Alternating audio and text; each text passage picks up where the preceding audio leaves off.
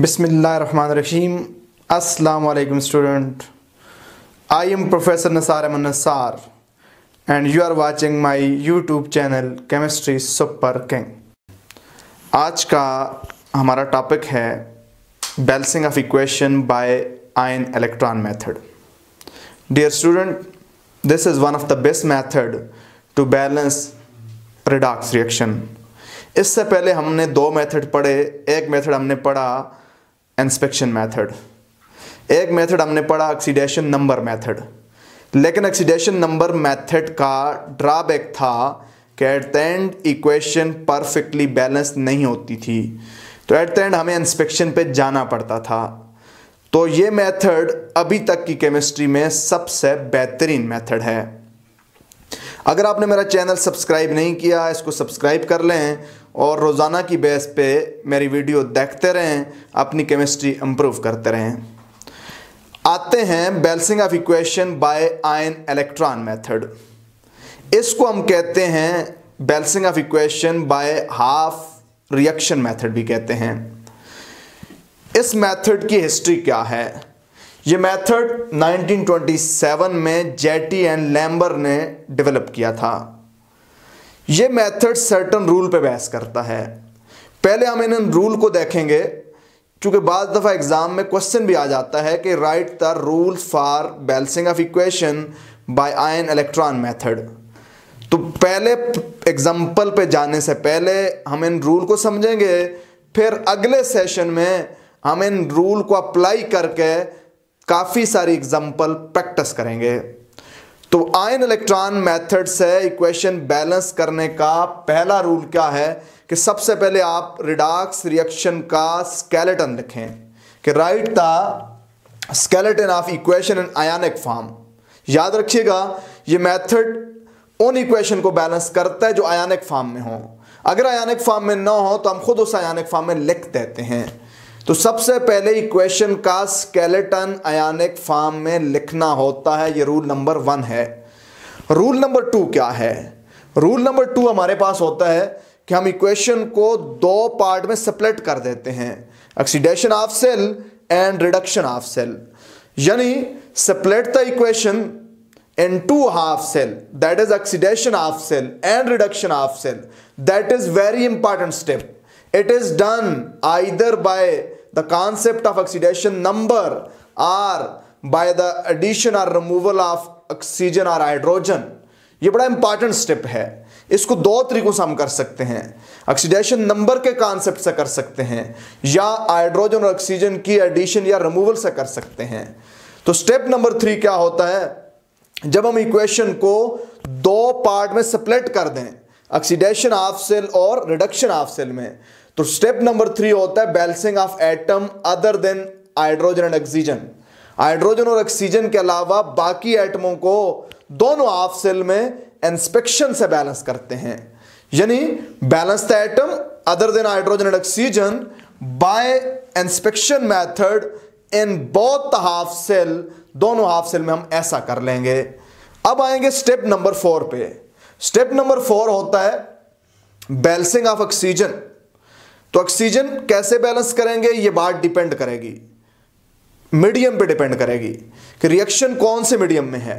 तो स्टूडेंट, हमारे पास 3 मीडियम हो सकते हैं। एसिडिक मीडियम हो सकता है, न्यूट्रल मीडियम हो सकता है, बेसिक मीडियम हो सकता है। अगर न्यूट्रल और एसिडिक मीडियम हो तो ऑक्सीजन को बैलेंस करते हैं अपोजिट साइड पे वाटर लगा के। अगर एसिडिक या न्यूट्रल मीडियम हो, ऑक्सीजन को बैलेंस करते हैं, कैसे बैलेंस करते हैं? अपोजिट साइड पे वाटर लगा के। और फिर हाइड्रोजन को बैलेंस करते हैं हाइड्रोजन आयन लगा के। ये एसिडिक मीडियम है। अगर बेसिक मीडियम हो तो बेसिक मीडियम में ये वाला स्टेप चेंज होगा।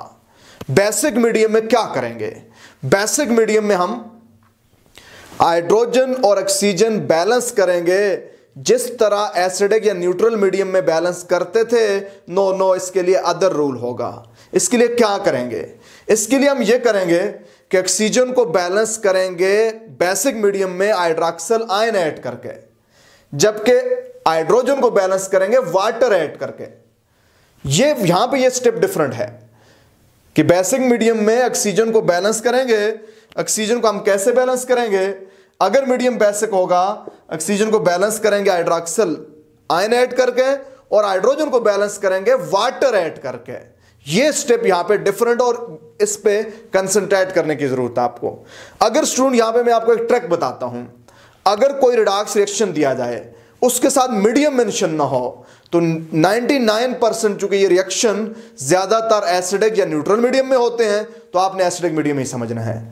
या आपको दिया होता है रिएक्टेंट साइड पे हाइड्रोजन आयन दिया होता है तो हाइड्रोजन आयन का मतलब एसिडिक मीडियम होता है। यानी अगर मीडियम ना दिया जाए तो हमेशा एज्यूम करेंगे कि एसिडिक मीडियम के अंदर है। जब ये बेसिक मीडियम में होगा साथ लाजमी दिया होगा या रिएक्टेंट में हाइड्रोक्सिल आयन मौजूद होगा। तो ये दो ट्रिक्स हैं मीडियम की आइडेंटिफिकेशन के लिए। अब स्टेप नंबर 5 पे हम आएंगे। स्टेप नंबर 5 हमारे पास क्या होगा कि हमने एटम बैलेंस कर दिए। एटम हमने 3 अप्रोच से बैलेंस कर लिए। 3 अप्रोच कौन सी? बाकी एटम हमने इंस्पेक्शन से बैलेंस किए। हाइड्रोजन और ऑक्सीजन के लिए एसिडिक और बेसिक मीडियम था। ऑक्सीजन बैलेंस किया एसिडिक मीडियम में वाटर लगा के, हाइड्रोजन बैलेंस किया हाइड्रोजन आयन लगा के। जबकि बेसिक मीडियम में ऑक्सीजन बैलेंस की हाइड्रोक्सिल आयन लगा के और हाइड्रोजन बैलेंस की वाटर लगा के। अब इसके बाद एटम बैलेंस करने के बाद हम चार्ज बैलेंस करेंगे। दोनों हाफ सेल में चार्ज बैलेंस करेंगे by the addition of electron. तो यहां पे भी एक बहुत ही इंपॉर्टेंट कॉन्सेप्ट है। चार्ज बैलेंस करेंगे by the addition of electron. Electron उस तरफ ऐड करेंगे जिधर चार्ज ज्यादा हो। यानी अगर एक तरफ -5 है, एक तरफ -2 है, तो -2 वाले को -5 हमने करना है। जिस तरफ चार्ज क्या है ज्यादा है, यानी मैग्नीट्यूड उसका ज्यादा है, तो वहां पे हम इलेक्ट्रॉन ऐड करके इसको भी -5 कर देंगे। जिधर -5 हुआ दूसरे तरफ भी उसे -5 ही कर देंगे। अगर लेट्स सपोज एक तरफ +3 चार्ज है, एक तरफ 0 चार्ज है, तो जिधर 0 है अब दूसरी तरफ भी 0 करना है। चार्ज कम जो है उसके बराबर करना है। तो एक तरफ अगर मेरे पास +3 है, एक तरफ 0 है, जिधर +3 उधर मैं 3 इलेक्ट्रॉन ऐड कर दूंगा ताकि उधर भी 0 हो जाए। चार्ज को बैलेंस करना है, मिनिमम जो मैग्नीट्यूड है उसके बराबर करना है। जिस साइड पे कम चार्ज है दूसरी साइड पे भी उतना करना है। तो चार्ज बैलेंस करेंगे by the addition of electron in both the half cell. यहां पे स्टूडेंट एक और बहुत ही इंपॉर्टेंट ट्रिक है।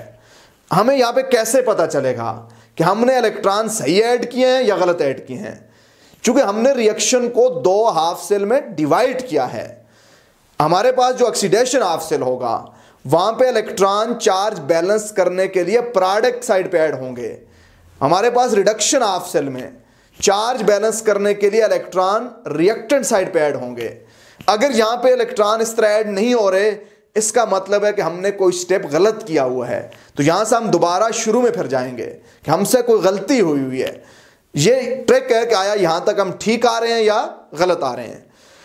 चार्ज बैलेंस करने के बाद अगला हमारा रूल है कि हम चार्ज बैलेंस करने के लिए जो इलेक्ट्रॉन हमने ऐड किए हैं रिएक्टेंट साइड पे in case of reduction half cell, product side पे in case of oxidation half cell, अगर वो एग्जैक्टली बराबर नहीं है तो दोनों हाफ सेल को या किसी एक हाफ सेल को सूटेबल नंबर से मल्टीप्लाई करेंगे। सूटेबल नंबर से मल्टीप्लाई करेंगे ताकि लॉस और गेन ऑफ इलेक्ट्रॉन क्या हो जाए, बराबर हो जाए। अब जब इस सूटेबल नंबर से मल्टीप्लाई करेंगे पूरे हाफ सेल को उससे मल्टीप्लाई करेंगे। अब अगले रूल पे आएंगे। अगले रूल में क्या करेंगे, दोनों हाफ सेल को दोबारा हम ऐड करेंगे। पहले एक हाफ सेल के रिएक्टेंट, फिर दूसरे हाफ सेल के रिएक्टेंट, फिर एरो का साइन, पहले एक हाफ सेल के प्रोडक्ट, फिर दूसरे हाफ सेल के प्रोडक्ट। हम दोनों हाफ सेल को ऐड करेंगे। एक जैसी स्पीशी रिएक्टेंट और प्रोडक्ट साइड पे अगर है उसे कैंसिल आउट करेंगे। इस तरह जो नेट इक्वेशन हमारे पास आएगी वो परफेक्टली बैलेंस होगी। अब हमें कोई इंस्पेक्शन से इक्वेशन को बैलेंस करने की जरूरत नहीं होगी। ये जो इक्वेशन आएगी इसका चार्ज भी बैलेंस होगा, इसके एटम भी बैलेंस होंगे। यानी हमारे पास इक्वेशन की रिएक्टेंट और प्रोडक्ट साइड पे एवरीथिंग बैलेंस हो चुकी होगी। तो डियर स्टूडेंट, ये थे some rules for balancing of equation by ion electron method. अब नेक्स्ट सेशन के अंदर मैं इन्हीं रूल को अप्लाई करके काफ़ी सारी एग्जाम्पल हम प्रैक्टिस करेंगे। हम देखेंगे कि किस तरह इक्वेशन बोर्ड के इम्तिहान में अगर आएगी तो हम उसे बैलेंस करेंगे। तो यहाँ पे स्टूडेंट एक बात माइंड में रखना, बाद दफ़ा एग्जाम में क्वेश्चन आते हैं कि right the rule for the balancing of equation according two ion electron method. तो यहाँ पे बच्चा क्या करता है कि एग्जाम्पल लेकर उसको बैलेंस करता रहता है, तो आपको नंबर नहीं मिलने वाले। If the examiner have some concept in chemistry, या उसे अगर थोड़ा सा भी सेंस है तो आपको क्वेश्चन क्रॉस हो सकता है, क्योंकि उसने आपसे रूल पूछे हुए हैं, तो आपने सिर्फ ये स्टेप वाइज रूल लिखने हैं। तो इस तरह फिर आपको नंबर मिल जाते हैं। साथ साथ हर टॉपिक में मैं आपको ये भी बताता जा रहा हूँ कि ये शॉर्ट क्वेश्चन में आ रहा है, ये लॉन्ग क्वेश्चन में आ रहा है, ये ईटा में आ रहा है। तो आप जब तक कोई भी टॉपिक आप मेरी वीडियो में देखते हैं, अगर उससे लिंक कोई वीडियो पहले गुजर चुकी है तो उसकी डिस्क्रिप्शन के अंदर लिंक मौजूद होते हैं, आप वहाँ से उन्हें पहले देख के फिर इस टॉपिक पे आते हैं, तब आपकी बेटर अंडरस्टैंडिंग होती है। Thank you very much. Thank you student for watching my video. अगर आप अपने कॉन्सेप्ट बेहतर करना चाहते हैं तो इस वीडियो के साथ रिलेटेड वीडियो के लिंक डिस्क्रिप्शन में मौजूद हैं। अगर आपने मेरा चैनल सब्सक्राइब नहीं किया तो मेरा चैनल सब्सक्राइब कर लें और साथ बेल के आइकन को भी प्रेस कर दें, ताकि आने वाली वीडियो के नोटिफिकेशन आपको मिलते रहें और आपके कॉन्सेप्ट बेहतर से बेहतर होते रहें। Stay at home and stay safe. Thank you.